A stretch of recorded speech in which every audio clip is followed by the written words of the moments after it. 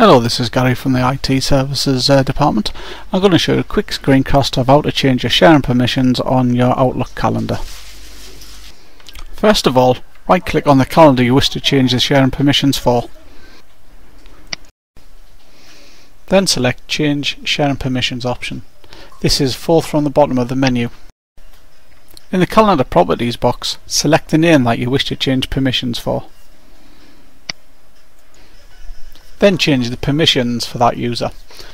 Owner will allow full access for a person to control somebody's calendar and sub-calendars. Editor will give full control of the calendar but not sub-calendars. Author will allow a person to add items and delete items. Reviewer will allow people to view access to the calendar, while free busy will only give access to availability. Once you've changed permissions, click OK. You have now reset the permissions for your calendar. This is Gary Storer from IT Services, University of Sunderland. Thanks for listening to the screencast. Bye.